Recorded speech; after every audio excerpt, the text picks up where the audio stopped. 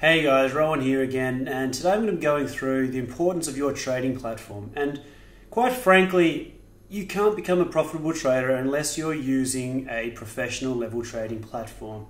Now, I don't want you to think that this is some sort of secret trading software or anything like that.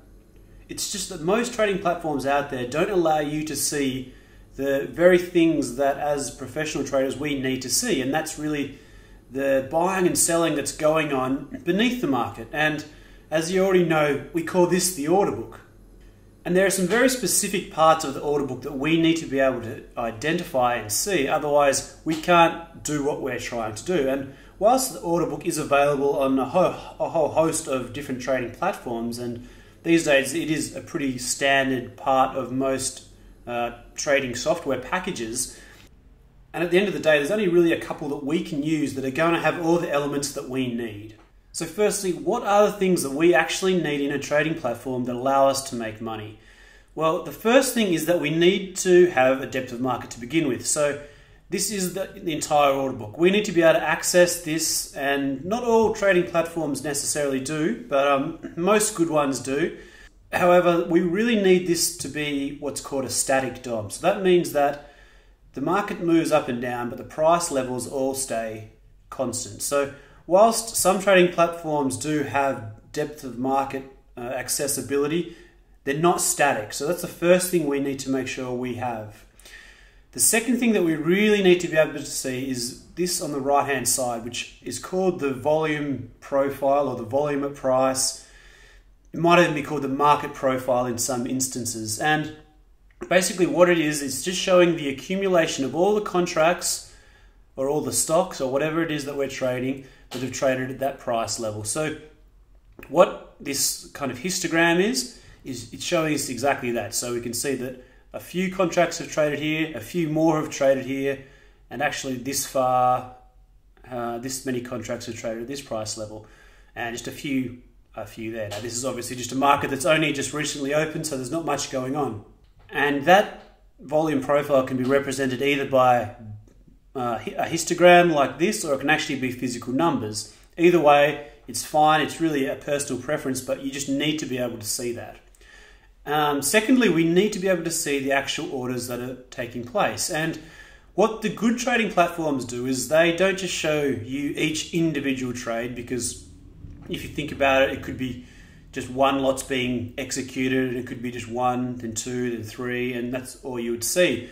What you're actually seeing here is basically a running total. So we know that 71 contracts have traded before the price has changed, kind of thing. So why that's important is that we're going to get a real good overview of how many contracts are trading at that price.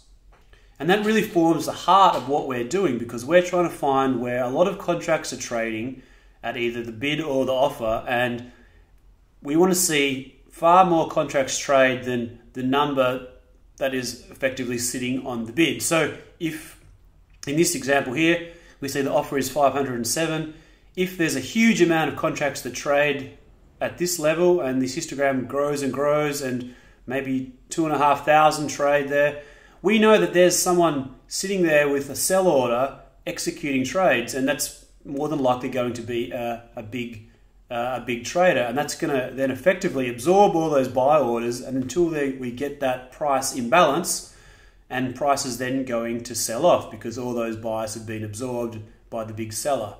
And that's what the power of this trading platform allows us to do. So they're the two key things that we really need. We need the volume at each price level, called the volume profile, and we need to be able to see that these orders are getting accumulated. So they're very important. And there's a third thing that we can use, which is really very handy, and it's called the Q position. So EPIQ stands for estimated position in the queue. And when you enter a limit order, it not only shows you that you're there, it'll also show you where you are in the queue. So the great thing is that that's another way we can get an edge, because if we're at the front of the queue and there's, say, 1,000 people behind us, that means there's a very good chance that we're going to get a really great price, and there's actually going to be already some buyers there ready to go to help push that price up. And that's one way that traders can make a few ticks here and there pretty easily, just by getting good queue position and working orders. So that's a really handy tool to have. Now, the way the estimated position in the queue actually kind of works comes down to the different exchanges, and it's not always a matter of being the first in and the first out. There's a few variations of that, but by and large, it's a good way of thinking about it. You know, if you can get your orders in early, then you can get a pretty good position in the queue, and it's going to give you a chance to get a better price, a better fill, and make some short-term money. So that's why all these elements are really important, and there's not too many trading platforms that actually have all the elements that we need. But the good news is that there are a few, and they're pretty cheap, and we can get started using a demo today. So for most people, there are really three options that I would kind of consider. So TT is called Trading Technologies, and they have a platform called Xtrader, and that's been around for years, and it's been probably the industry standard for many years. It used to be very, very expensive, but now they've actually come out and released a web version, and I think you can get the web version for around $50 a month, and that's, you know, a pretty great deal. So you still get all the access to most of the tools that you're going to need, and it's a really great product, and you can get started with a free demo, and I'm going to take you through how to do that next as well. So that's probably the first place to start. Another really great product is called Jigsaw Trading, and if any of you guys are familiar with NinjaTrader, this is kind of like an add-on or a special indicator, I think they call it in NinjaTrader, but this is just an add-on, and that's around the same sort of price. It's about $50 a month, and it's going to allow you to do all the same things and even a few more. And Jigsaw's a pretty good option for a lot of people. It's run by a really great guy called Peter Davies. I'd certainly have a look at that, and if you wanted to maybe down the line get started with that, it might cost you a few $100s to set up. I can't actually recall how much it is off the top of my head, but it's well worth a look. And the third one is called CQG, and CQG was probably one of the best, all-encompassing products for spread traders. It has charts, it has depth of market. It's a pretty high-end product which costs around $1,500 a month.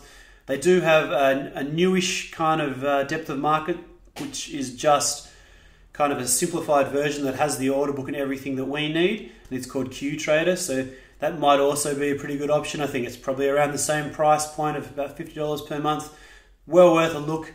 I'm going to show you how to set up TT Xtrader, because we can do that in 5 minutes and get you guys up and going on a demo, and that's the main thing, because at this point it doesn't really matter what platform we're using necessarily. We just want to be making sure that you guys are all getting to know the depth of market and getting a real feel for it. So that's what I'm going to do next, get you all set up and ready to go.